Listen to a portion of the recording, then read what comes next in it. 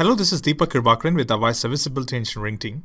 This video demonstrates how to create an admin user in Avaya Contact Recorder for ACCCM integrations.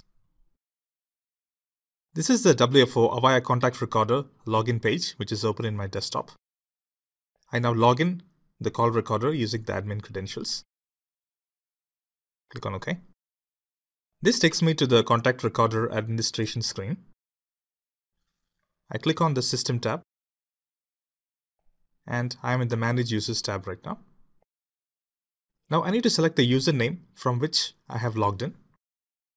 So this is the username, ACR. He's the admin user. I highlight the permissions for this particular user.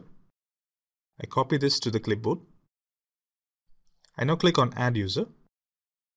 This presents with the Add User screen. So I enter the username which I intend to use with ACCCM integrations. So I type in ACCCM test user. Under the role, I type in system admin. Under the comment, I type in this is a test user for ACCCM. Click on May export recordings as files. And here in this tab, paste the permissions which you have copied for the system admin user in the clipboard. Click on Enter.